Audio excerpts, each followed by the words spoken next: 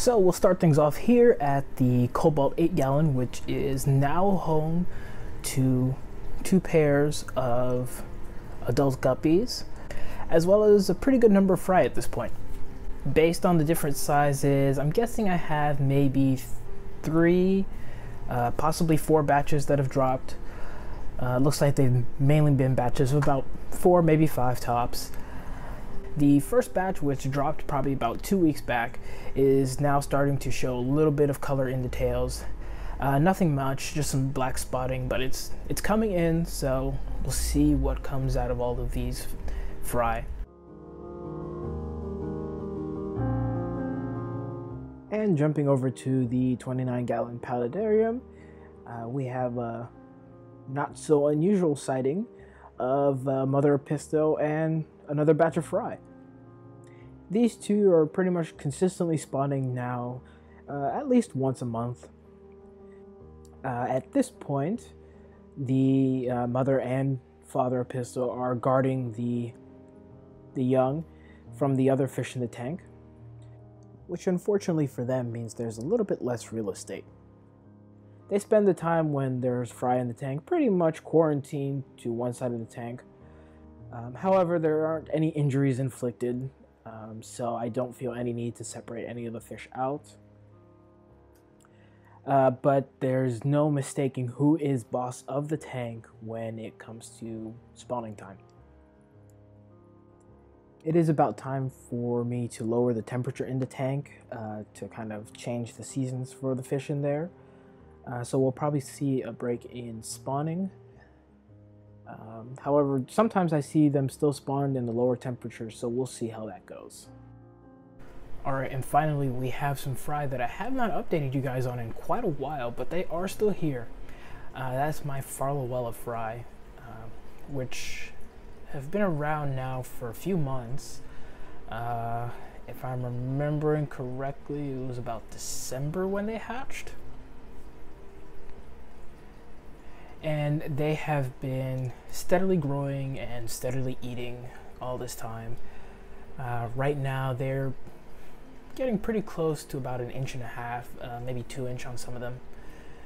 But they're kind of just at a steady growth pace. They're still eating well. They get a good bit of rapashi and canned green beans with some softened spinach every now and then. They also do feast a lot off of all the botanicals that I put in their breeding box here. It creates a lot of biofilm for them, and that becomes pretty much their main snack whenever I'm not feeding them. So they can always constantly be grazing. Now the botanicals that are in there right now have lost most of their biofilm at this point, since they have been in there for so long. So today is time to change them out and to throw in some canned green beans for the Farlowella too. So I figure I'd bring you guys along for the ride.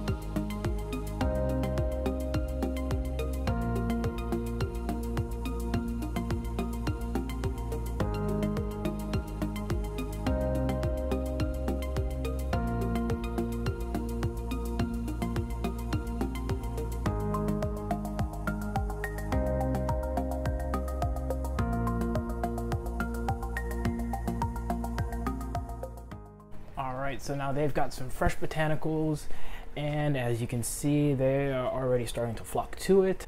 It'll be about a day until the botanicals really get a nice biofilm built on them.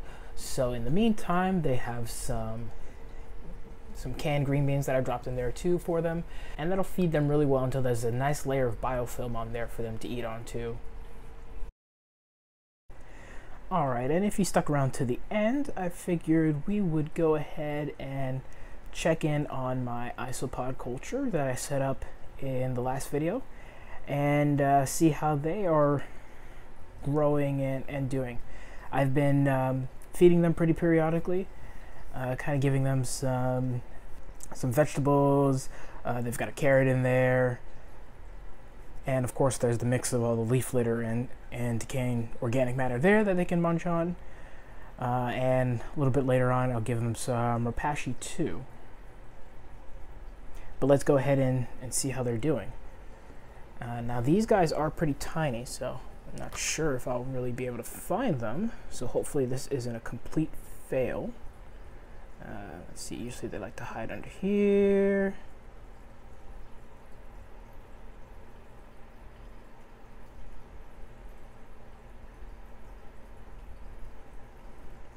Let's see.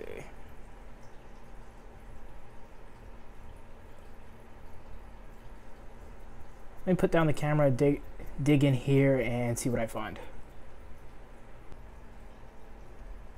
Alright, so I found a good bit of them hiding under what was left of the carrot that I had given them. And if I can move that one little piece of twig out of there, that one's a fairly large one right down there. And it looks like there's a couple more next to it. Trying to see if maybe I find any little baby ones too, but they're probably hidden down in there. I have seen some, but I don't want to bug them too much, really get them out of their hiding spots. But that is good. We do have a growing culture, so hopefully in the next couple months I'll be putting a few of them into the paludarium, but I'll keep this culture going too, just to keep their population up, but also just because it's just kind of fun. Alright everybody, that is it for today's video. I hope you guys are just as excited as I am to see everything growing up in here. As always, thank you for watching. Remember to hit that like button, subscribe for more, leave me a comment down below. Remember to stay safe out there, and I'll see you in the next video.